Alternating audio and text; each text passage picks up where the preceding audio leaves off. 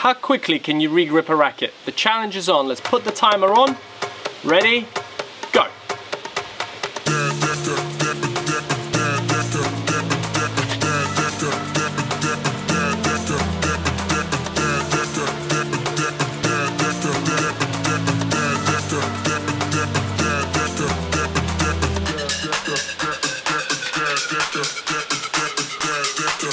Done.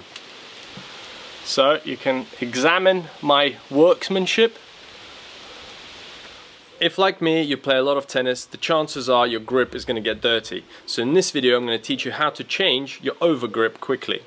So the first thing we're going to do is take off the overgrip. Now your racket will usually come with a little rubber protection here to keep the end of the grip tight onto the racket. Sometimes you don't, you'll just have the tape. So I'm going to get the tape off and get my grip, my overgrip, off the racket. So underneath the overgrip usually you'll have the base grip, and that's got a really sticky underside and it's a thicker grip. It's not what we're changing right now, we're simply changing the thin overgrip. Now the overgrip will have a rough side, so on the underneath, and a slightly softer side, a more tacky side on the top, and that's the side that you want your hand to face. You want the grip facing out with the tacky side.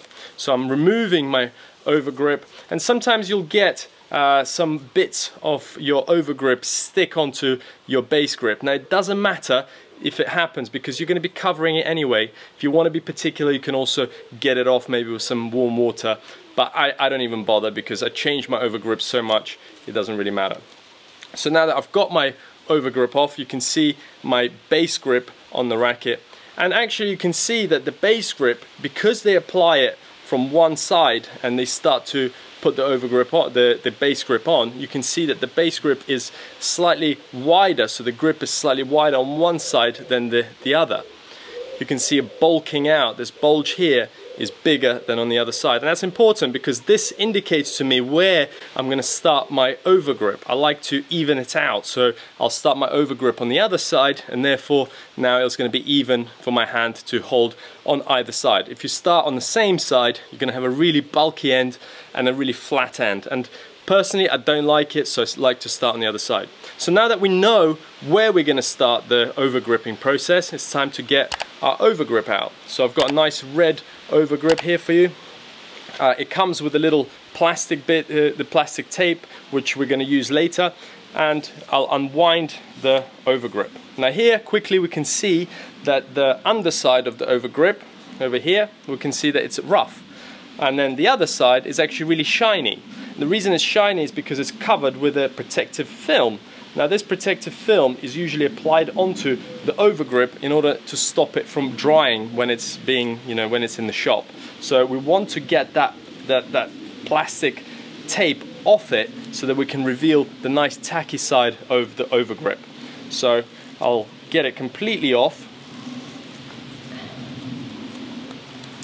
So here we can see the tacky side and the rough side, and I know that the rough side is what's going to go onto my grip. Now you can see that the overgrip also has a little corner here where it's got a little bit of tape. So when you remove that protective tape, it's going to be sticky underneath, and that's a great way to start, because that sticky part you can now start at the slightly less bulkier edge of your base grip. It's actually easier to regrip a racket sitting down, I find. So I'm going to be sitting down, I'm going to put my racket straight onto the ground like this. I've got my grip pointing up, I've got my sticky side of the grip, of the overgrip ready, and I'm going to apply that sticky side onto that slightly less bulgy side of the underside of the base grip. So I know that I'm applying it here, I'm going to start it here, and I'm looking to not go too not to have too much of an overlap here, because otherwise the grip is going to start fraying in your bag and so on. So if I start too high and I start my overgrip process like this, and you have a big overhang, if you see here, that's going to fray, that's going to start destroying your grip, so you don't want to do that. But you also don't want to, me personally for example, I don't like having the plastic dig into my hand, and that's why you see a lot of players have those calluses. You have the blisters here, and that's what it's created from those edges of the plastic of the bottom of the grip. So when we're holding the grip, usually the grip goes into your hand here in the bottom. So I quite like it to be soft in that area, and therefore I would like that plastic part covered with my overgrip. So it's important that I really line up that the first sticky part. I line it up with exactly the edge, I guess, of the top of the racket, and I start to pull with my thumb. So my thumb here is the one that's controlling that overgrip. It's pulling the overgrip across, and I'm securing the racket with my left hand. So the racket is being rotated by my left hand, and my thumb here is controlling where that where the overgrip goes. Now if I go too high, I can still change it. As long as I'm applying pressure here, I'm going to be able to continue to do my overgripping. So now that I've got my first circle, my first layer done, I can assess. Now I've got my left hand, my left thumb is controlling it. I can assess, yep, I've got a good edge here. It's not sticking out too much, but it's also covering all of those plastic edges. And here you'll also see a ridge. So every overgrip will have a little ridge there where it's almost like an indicator where you'll start to, it gives you an indication when to start to go down. And you don't want to go down too quickly. If you go down too much of an angle, you'll end up having a lot of base grip showing. So you want to be consistently covering that base grip without going down too quickly, but also leaving enough space to give about a 2 millimeter overlap. Now the bigger the overlap, the bigger the grip will feel in your hand, because obviously the thickness of the overgrip you're adding onto the thickness of the base grip. So I like to give it only a 2 millimeter overlap so the grip doesn't feel too bulky in my hand. So I'll start to go down slowly, still controlling with my right hand, my right thumb. And here I can actually use even the floor, so I can go down, I can put the racket onto the floor, and I can rotate the racket. It becomes a lot easier because I don't have to hold the racket, I simply rotate it. You can even hold it at the top. And all I'm doing is controlling with my thumb, and I'm rotating the racket with my left hand. So it becomes very easy for me to overgrip, to continue overgripping. So it's important that you also know if you're a left-hander or a right-hander. So left-handers overgrip their racket differently to right-handers.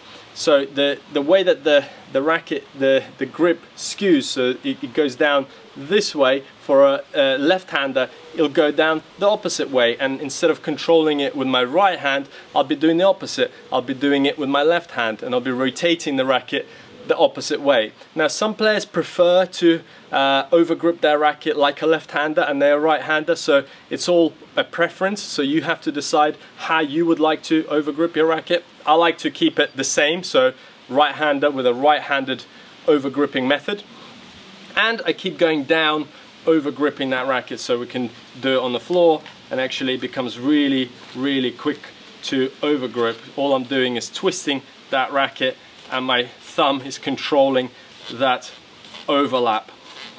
Now when I reach the end here, I don't like to have this square here. It's this edge, it looks a little bit untidy. So what I like to do is I like to fold this edge over. So here you can see I've folded the top edge over, so it continues that line of the overgrip before, the layer before. So it continues going down, so you can actually just fold it over. Some players like to cut it, but then you need scissors with you. And a lot of the time you'll actually have quite a big, well, a lot of grip left over. So you could end up at the end of the, your overgripping, you might be left, for example, I'll just do a rough one for you just to show you. And actually the less overlap you have, the more you left over of the grip you'll have as well. So you can see here I've got a lot of grip left over here. So from here you can either choose to overgrip and make a big kind of to bunch it up at the end. I see a lot of players doing that. I personally don't like doing that, so I anticipate that that's going to happen at the end. So somewhere maybe midway through my overgripping process, I will start to make the overlaps a little bit bigger. Now, as I said, it does make your grip bigger. So myself, I'm a single-handed backhand player, so for me it doesn't matter so much. It may annoy you, so you may need to cut that bit at the end.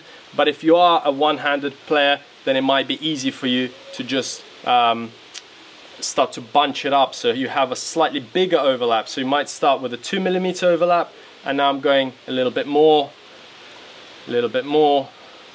So every time I have more of a, maybe a 1 centimeter overlap. So almost half of the length of the width of the grip is being overlapped. Now you don't want to go more than half, because then you'll get something like a triple overlap where you're still overlapping the layer before. So you don't want to do that. But you can see here, it still looks quite tidy, but I finished a lot earlier. I now don't have a lot of excess overgrip. So it's something for you to note. Now at the end, of course, when you're ready to finish the overgrip, like let me do it how I would normally for myself. So you can see how quick it is to just rotate that racket and finish here at the end. I do my overlap, the little fold at the end, and now I'm ready to secure the overgrip with the little tape that was provided with the overgrip. And then once again, you don't want to give too much tension here, but you also want a little bit of that tape to go over the top of the overgrip and almost secure it onto the racket itself as well. So I quite like it to be quite firmly on there, and then you just stick it completely on, and now you have your overgrip. And now that little rubber overside can go over the top as well, so that little rubber ring can go over the top to hide maybe the tape. So here it is in close-up. So you can see one edge is less bulky here. So I'm going to start on this edge here. I'm going to put my finger, my left finger on here, my left thumb. Now I want to make sure that this doesn't go too high. You may have to control that part from slipping. Let me give a little bit of tension here.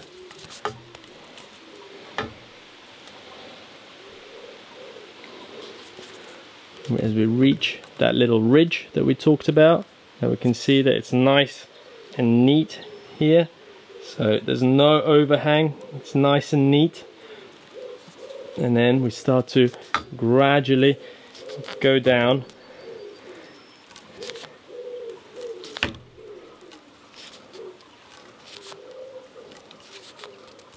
Giving a little bit of overhang. That overlap.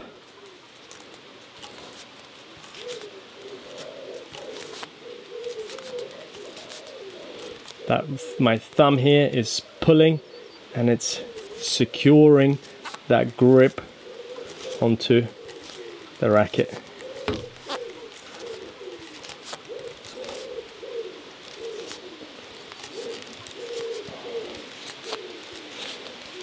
So now here I've got a little bit of access, so I'm going to go back.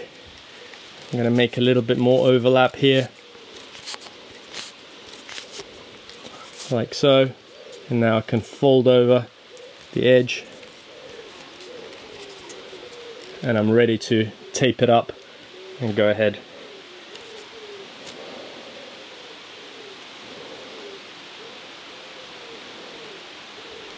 So there we have it, we have a nice overgrip done here. Now, personally, I don't like to start with doing my overgrip, starting with that little, the small edge, and I'll explain why. So, when we started the racket, we started with that thin edge of the overgrip. And it started over here, and we started on the less bulky side of the underside of the grip. So what it does now is when I go over, there's very little of that overlap here to really affect the the bulge of the other side, so it doesn't really do too much. So what I'd like to do is to actually start with the completely opposite end. So you actually start with the thicker side of the grip, and you find that less bulky edge,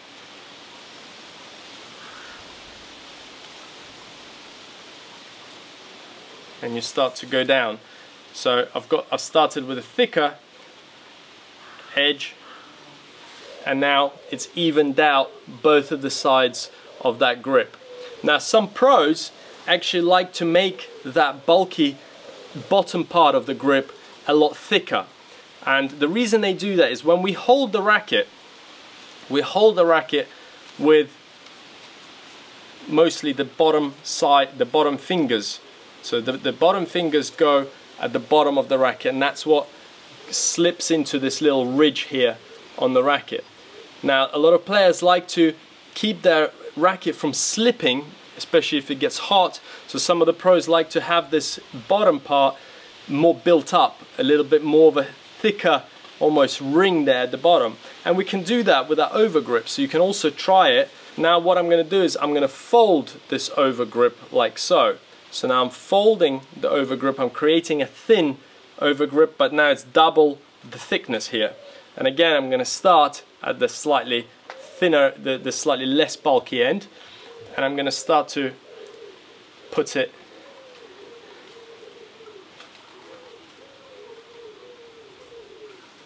on the racket like so.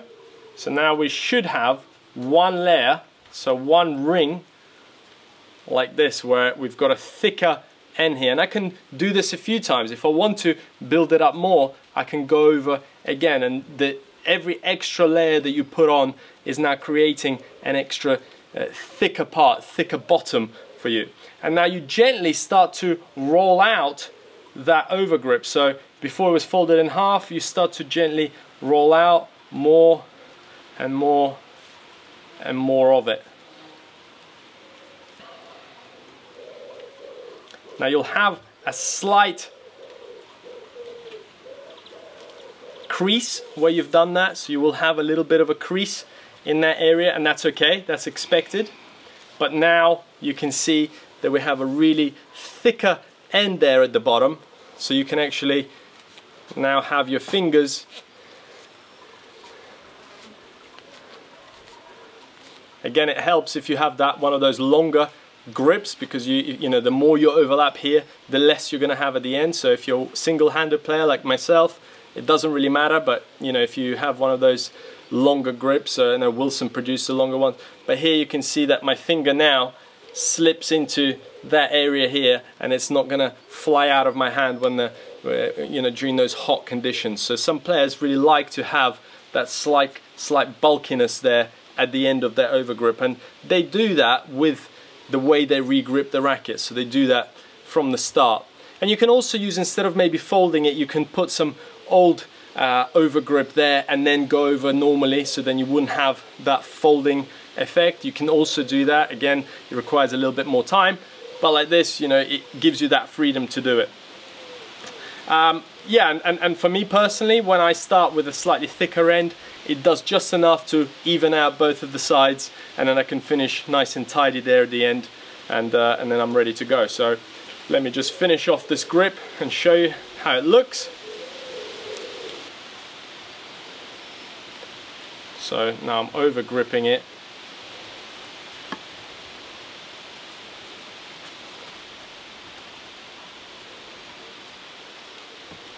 There we go. And now once I've got it going, all I'm doing is controlling it with my thumb and rotating with my left hand.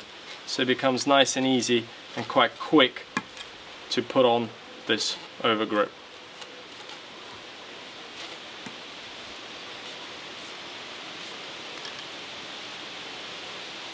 And actually, a good thing there at the end is you also have your sticky end, the sticky side that goes and secures it at the end, so you actually don't even need tape. But you know, if I want to apply that extra tape that I had, well, that I destroyed earlier, you can then also apply that that tape over the top.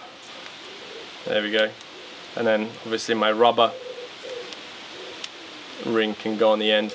And there we have it, and my overgrip here, it's all done, it's all ready. Now the tighter you pull it, the more firm it will sit. Now some pro players actually use overgrips to build up their grip size, so you can put 2 or 3 overgrips on top of a base grip to take your grip to the next size, but the grip will feel a lot more rounded because you won't be able to feel the ridges, those edges of the racket, of the grip. You won't be able to feel it quite as much. You'll feel softer but much more rounded.